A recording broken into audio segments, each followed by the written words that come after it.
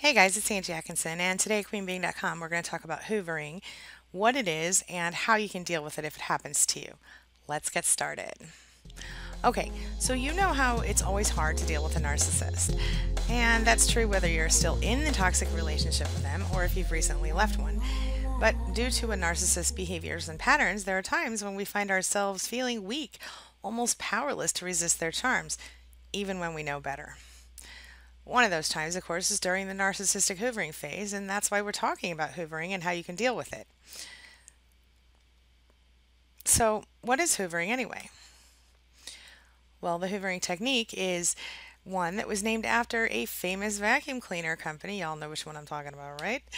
And it's one of the many common manipulation tactics that is employed by abusive toxic narcissists. It's when the narcissist sort of sucks his victim back into the relationship or some version of it. And it often begins innocently enough, right? So, kind of subtly. And it always happens with one target in mind, and that is, of course, to regain control of the narcissistic supply. That's you, my friend. Yeah. So, I'm going to provide you with kind of a simple and funny example of hoovering that will kind of give you an idea of what it really looks like and maybe help you to kind of look at it in your own life, okay? So, this is Charlie Brown. Okay. How Charlie Brown and Lucy, you know Lucy, right? How this is how they can demonstrate this kind of technique or tactic. So let's just do it. Remember in the Charlie Brown cartoon and the Peanuts cartoons when Lucy would always hold the football for Charlie Brown, and every time he would try to kick it, she'd pull it away and he'd fall right on his head. And when he'd fall, she'd smile like there was no tomorrow, actually enjoying his pain, right? Well, Charlie Brown, of course, would do what any other kid would, and that's he'd stop trusting her to hold the ball. But inevitably, Lucy would promise each time that this time she would really let him kick the ball. And inevitably, he'd fall for it. And also inevitably, the woman, the girl, would pull it away at the last second, and then she'd bust out that big toothy smile again just as he fell. One more time. Yeah, hoovering, that's it. It usually begins after the devalue and discard phases, when the silent treatment has stopped giving the narcissist pleasure.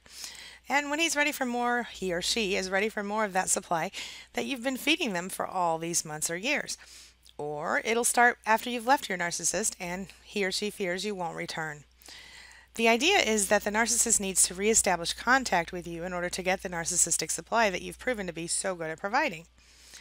And of course, it's a dangerous tactic. I mean, once he gets his foot in the door or she gets her foot in the door, you'll often find yourself being love bombed and hearing promises of brighter days ahead. But just like poor little Charlie Brown, you're bound to fall again. So, with that in mind, let's talk about some ways you can deal with a narcissist hoovering. I've got 10 of them for you. All right? How do you deal with being hoovered? Well, if you're still stuck in the relationship, you might just let it happen. I mean, after all, it doesn't suck that much while it's going on, right? But if you do, you need to put a few safeguards in place.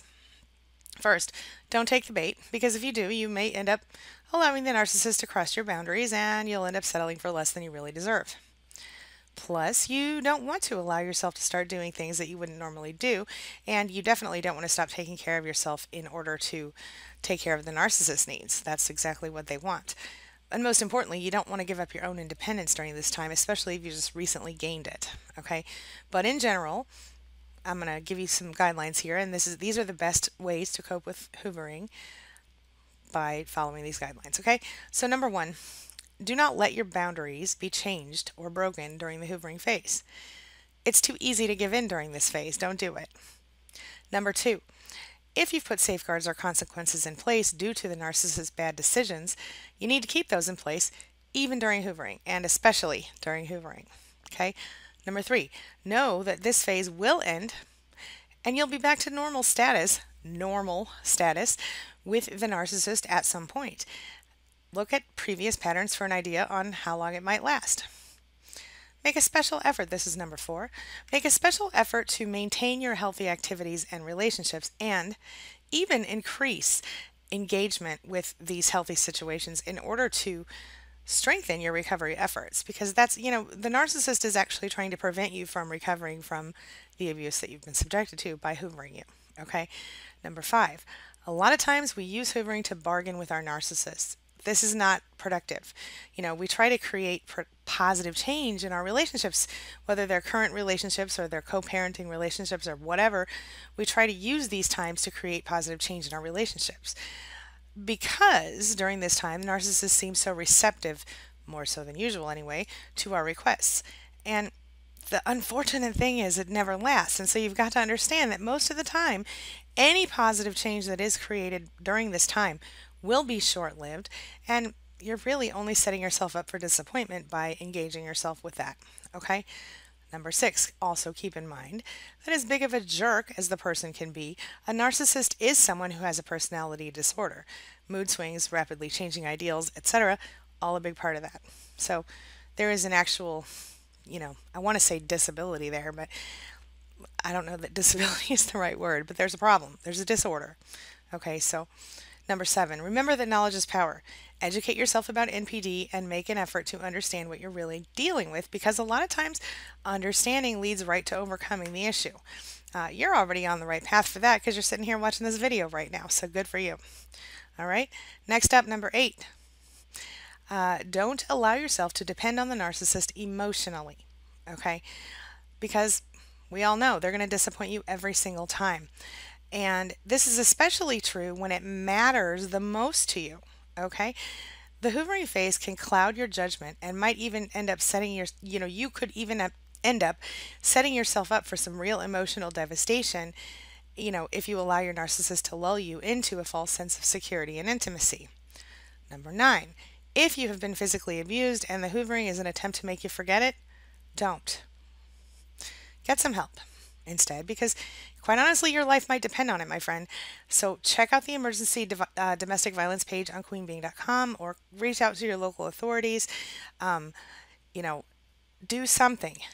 Don't waste a minute, because you really need to take care of yourself. And I'm not joking when I say that your life literally could depend on it.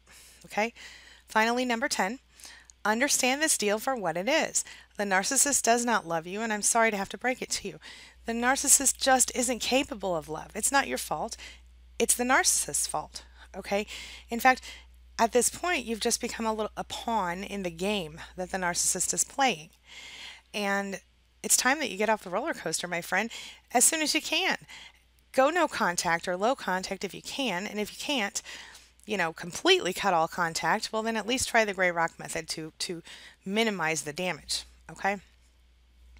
The bottom line is that the one thing that you can count on with a narcissist is that they don't change. They might get better at hiding their true selves for a while, and they might pretend to change for a while just to get you back, but they certainly don't ever actually change. So in a moment here, I'm going to explain to you exactly what I mean by that, all right? All right, so here's a fact. If you've been involved with a narcissist in any way, which I suspect you have if you're still here watching this video, you probably hoped at one time or another that you could change him or her enough that you could somehow develop a healthier relationship, and that's probably another reason you might be here watching this video, but I just want to clear some things up for you really quick. A while back, a reader asked me kind of a serious question, and it really struck home with me. Okay, she said, you know what? My girlfriend has the silent treatment mashed, with the pathologically lying mashed, with being unemotional mashed, with previously uncommitted, even though she told me she never cheated on a mate, mashed, with a bunch of other garbage. Is there any way to get through this crap and be together in the future, or am I just kidding myself? I mean, seriously, hit me with it. I can take it. Does a person like this ever really want to get better? Do they ever take the step of getting help, or do words really mean crap when it comes to this stuff? She's told me time and time again that she would fix it and get help, but has yet to do anything. How about that? Have you been there? All right. Well, my first thought after I read the question was basically, well, maybe it's possible for a narcissist to change, but I've never seen it happen, right? But here's the thing. Whether or not it's possible for a narcissist to change might be debatable. The question is whether or not he or she is willing to change, right? And the answer, in my experience, is almost inevitably, hell no, they're not willing to change. They think they're perfect as they are. But that's because 9 times out of 10, the narcissist does not see a problem with his or her behavior and then blames issues that they do have on everyone around them rather than, I don't know, looking inside for answers, right? Okay, so even so, I'm not the be all end all authority on this. Nobody is, right? I'm just a researcher, a life coach, author, and of course, someone who has experienced life with a narcissist on, unfortunately, more than one occasion. But I decided, you know what? I don't know everything. I'm going to go ahead and do some research so I can get a totally solid answer here, right? So this is where it gets hairy, as you could probably imagine. There are various schools of thoughts on this, and there's no one answer, but I'm going to share with you what some experts say about this topic, all right? So let's start with, excuse me, my nose is itchy. Let's start with Craig Macklin, Malkin, I'm sorry, Craig Malkin, PhD, and something he said about a narcissist in a Psychology Today article. Okay, Dr. Malkin says, I'm going to go on record as saying, yes, I do believe it's possible for people to change, even if they've been diagnosed with something as deeply entrenched and formidable as a personality disorder. And, Malkin went on to say that the key to changing is the way you handle your interactions with a narcissist. Now, let me just point out here that this is once again really you changing and not the narcissist. But I'm going to go ahead and finish telling you what Dr. Malkin says.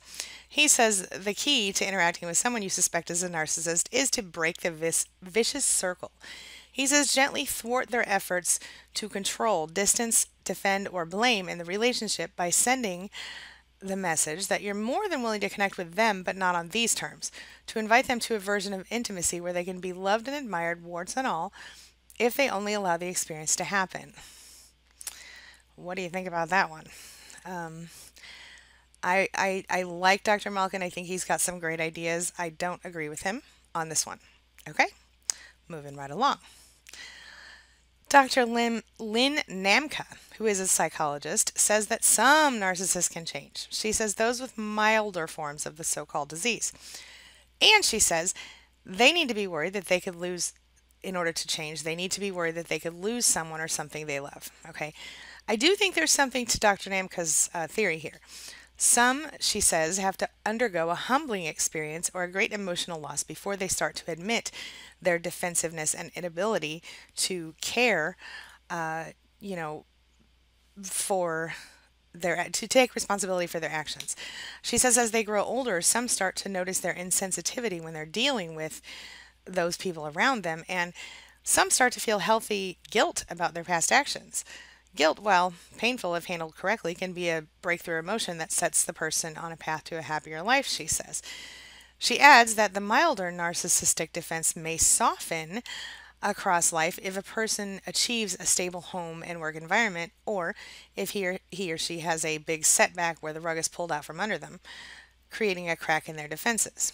Then again, she says some narcissists will just get worse if they're forced to their knees after being rejected, failing, or otherwise becoming disillusioned and not getting the support they need. Now, I do believe that this is possible if it's a person who doesn't actually have NPD, someone who just maybe has narcissistic tendencies. And I think in those cases, you're going to be dealing with someone who grew up with a narcissistic parent and who doesn't yet know that they grew up in a toxic household, and so they're going to behave like their parents. Now, as soon as they realize it, a healthy person may choose to change their ways, and that's the only time I think that's really going to work for you. But let's move on and find out what other people say. All right. Melanie Tanya Evans, who you probably already know, she's a well-known narcissism expert. She says that maybe it's possible, but it's highly unlikely. And like me, Evans says she's actually never seen it happen. Look, me either. I just said it. She says, I've never heard of one credible case of a person operating at this level, admitting their inner woundedness and doing the inner work and healing. And she says, I don't for 1 millisecond believe that cognitive therapy would even touch the edges. Namka, though, Dr. Namka added that people with severe narcissistic traits have limited emotional intelligence and tons of psychological defenses that get in the way of recovery. Ding, ding, ding. I agree. She says they're unable to see the depth of their pathology and, that they know their shortcomings would send them into great shame, which would trigger depression. Yeah, I can dig that. All right. So How about you? What do you think? Have you experienced hoovering before? How did you deal with it? Do you think a narcissist can change? Have you ever seen a narcissist successfully change? I want to talk about this. So, if you would, please take a minute and write down there, share your thoughts and your experiences in the comments. You never know who you can help by sharing something that happened to you or something you thought about or something you've been through in this situation. Okay. And before I go, also, if you would please hit that subscribe button for me, I'd really appreciate it. I always appreciate seeing that you're enjoying my videos, and it helps me to see subscriber numbers. So pop it in there. Thank you so much for that. And I will see you next time. Have a wonderful day.